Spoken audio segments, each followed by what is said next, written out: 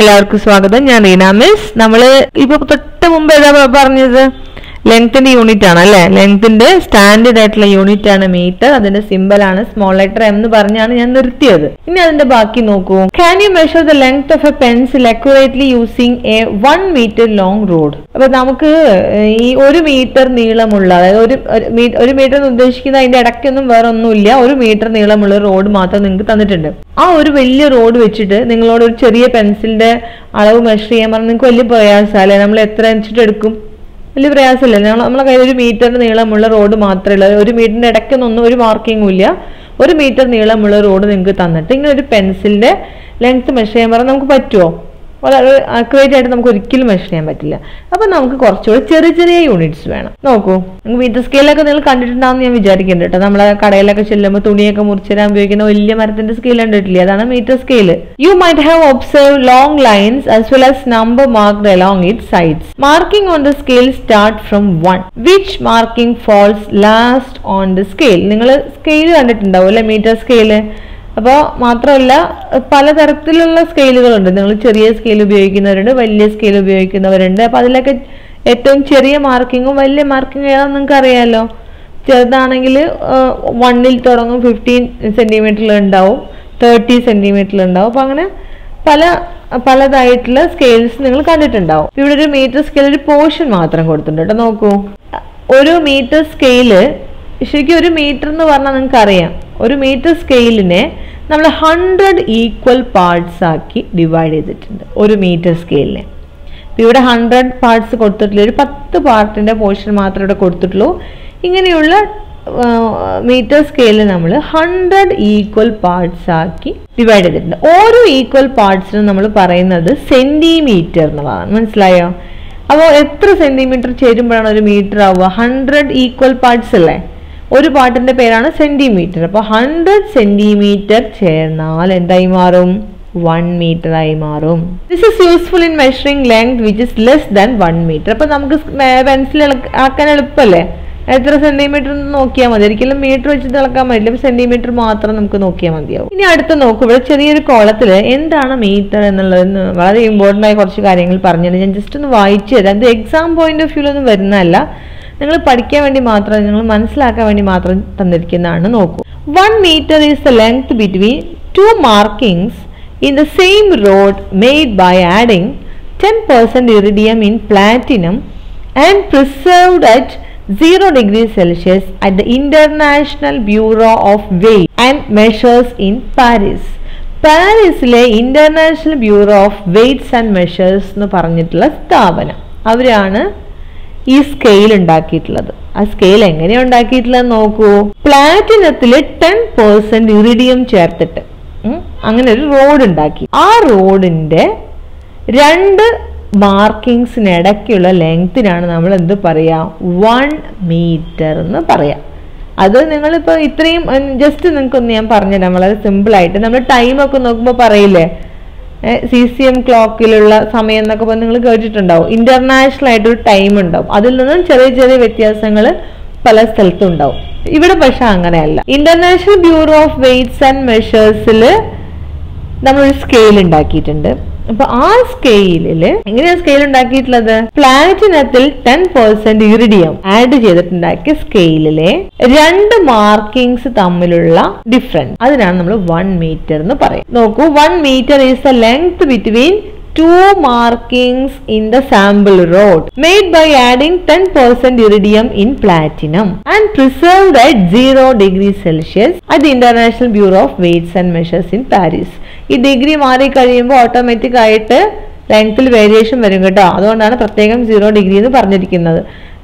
നിങ്ങൾക്കറിയാം, ടെമ്പറേച്ചർ കൂടുമ്പോഴും കുറയുമ്പോഴും ഒക്കെ മെറ്റൽസിന് മാറ്റം വരും. അപ്പം അതുകൊണ്ടാണ് പ്രത്യേകം 0 degree എന്ന് കൊടുത്തിരിക്കുന്നത്. The length of the scale made by comparing its length with this sample rod is considered to be 1 meter. അപ്പോൾ ആ സാമ്പിൾ റോഡിന്റെ ലെങ്തിനെ കമ്പയർ ചെയ്തിട്ടാണ് ബാക്കിയുള്ള നമ്മൾ യൂസ് ചെയ്യുന്ന സ്കെയിലുകളെല്ലാം ഉണ്ടാക്കിയിട്ടുള്ളത്. അപ്പൊ നോക്കൂ, according to modern definition 1 meter is the distance traveled by light in vacuum. This new definition has been accepted for getting better accuracy. അപ്പോൾ ഇത് ഞാൻ നിങ്ങൾക്ക് സിമ്പിൾ ആയിട്ടൊന്ന് പറഞ്ഞുതരാം. അപ്പൊ ഈ ഒന്നുകിൽ ഇത് കറക്റ്റ് കറക്റ്റ് ലൈറ്റിന്റെ സ്പീഡാണ് കേട്ടോ. ഇവിടെ കറക്റ്റ് ആയിട്ടുള്ള മെഷർ ആണല്ലോ കൊടുത്തിരിക്കുന്നത്. അപ്പൊ നമുക്ക് സിമ്പിൾ ആയിട്ട് നിങ്ങൾക്ക് ഞാൻ പറഞ്ഞുതരാം. നിങ്ങൾക്ക് അറിയണ്ടാവും ലൈറ്റിന്റെ സ്പീഡ് നമ്മൾ പറഞ്ഞത് എത്രയാണ്, ഒരു സെക്കൻഡിൽ എത്ര പോകുന്നതാണ് ലൈറ്റ്. ലൈറ്റ് ഒരു സെക്കൻഡിൽ 3 × 10⁸ meters അല്ലേ? ഇങ്ങനെ നമ്മൾ പഠിച്ചിട്ടില്ലേ? സ്പീഡ് ഓഫ് ലൈറ്റ് എന്ന് പറഞ്ഞാൽ 3 × 10⁸ meter/second എന്ന് പഠിച്ചിട്ടില്ലേ? അത് ഒരു സെക്കൻഡിൽ 3 × 10⁸ meter പോകും. കിലോമീറ്റർ ആകുമ്പോൾ വ്യത്യാസം വരും. 3 lakh kilometers ആണ്. ഇവിടെ 1 സെക്കൻഡിൽ 3 × 10⁸ meter പോകും.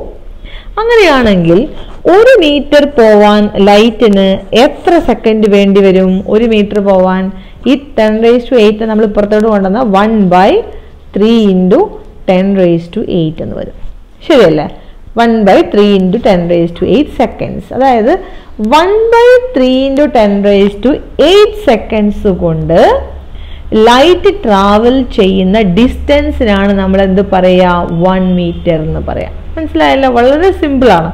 അപ്പോൾ പക്ഷേ ഈ 3ക്ക് പകരമാണ് ഇവിടെ കൊടുത്തിരിക്കുന്ന കറക്റ്റ് അക്യുറേറ്റ് ഫിഗർ ആണ് ഇവിടെ കൊടുത്തിരിക്കുന്നത്. ഇത് പറ്റുന്നവർ കാണാതെ പഠിക്കുക. അക്യുറേറ്റ് ഫിഗർ ആണിത്. അല്ലെങ്കിൽ നിങ്ങൾ എന്ത് പഠിക്കുക?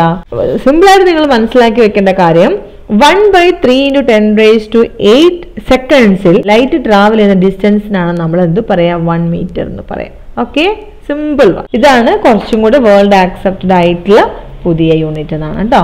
ഇനി നോക്കൂ. Now you know that the length between two successive long lines is 1 centimeter. അല്ലേ? ഇവിടെ ഒരു മീറ്റർ സ്കെയിലിൽ നമ്മൾ ഒരുപാട് 100 ഈക്വൽ പാർട്സ് കൊടുത്തിട്ടുണ്ടെന്ന് പറഞ്ഞു. ആ 100 ഈക്വൽ പാർട്സിൽ ഓരോ പാർട്ടിനെയും നമ്മൾ സെന്റിമീറ്റർ എന്നാണ് പറയാ. രണ്ട് സക്സസീവ് എന്ന് പറഞ്ഞാൽ അടുത്തടുത്ത. സക്സസീവ് വളരെ ഇമ്പോർട്ടൻ്റ് ആണ് കേട്ടോ.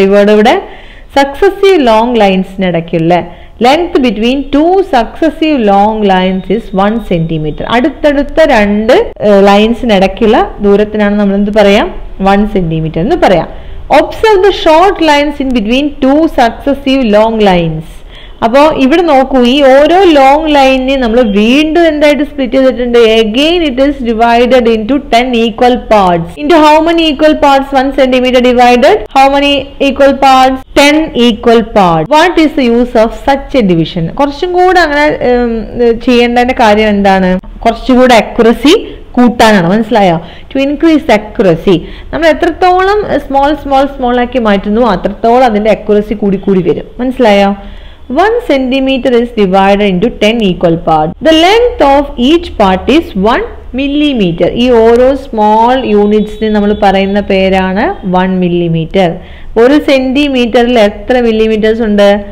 10 millimeters equal to 1 centimeter. അല്ലേ? 100 centimeters equal to 1 meter. രണ്ട് കാര്യങ്ങളാണ് നമ്മൾ പഠിച്ചത്. ഇപ്പോൾ എന്തൊക്കെയാണ് നമ്മളിപ്പോൾ പഠിച്ച രണ്ട് കാര്യങ്ങൾ? 10 millimeters equal to 1 centimeter. അല്ലേ? സെന്റിമീറ്ററിന് ഇടയ്ക്ക് 10 ഡിവിഷൻസ് ആണ്. Then 100 centimeters equal to 1 meter. ഇതാണ് നമ്മൾ പഠിച്ചിട്ടുള്ളത്. ഓക്കെ, നോക്കൂ. 1 centimeter is divided into 10 equal parts. The length of each part is 1 millimeter. This becomes useful to measure a length which is less than 1 centimeter. ഒരു സെന്റിമീറ്ററിന് താഴെയുള്ള length ഒക്കെ measure ചെയ്യാൻ നമുക്ക് millimetres use ചെയ്യാം. 1 meter equal to 100 centimeter, 1 centimeter equal to 10 millimeter. ഇപ്പം ഞാൻ പറഞ്ഞ കാര്യം തന്നെയാണ്. നോക്കൂ. If so, find out how many millimeter is 1 meter. ഇപ്പം എങ്ങനെയായിരിക്കും? എത്ര മില്ലിമീറ്റേഴ്സ് ചേർന്നാലാണ് ഒരു മീറ്റർ ആവുക? എത്ര മില്ലിമീറ്റേഴ്സ് ചേർന്നാലാണ് ഒരു സെന്റിമീറ്റർ ആവും? നമ്മൾ പഠിച്ചില്ലേ?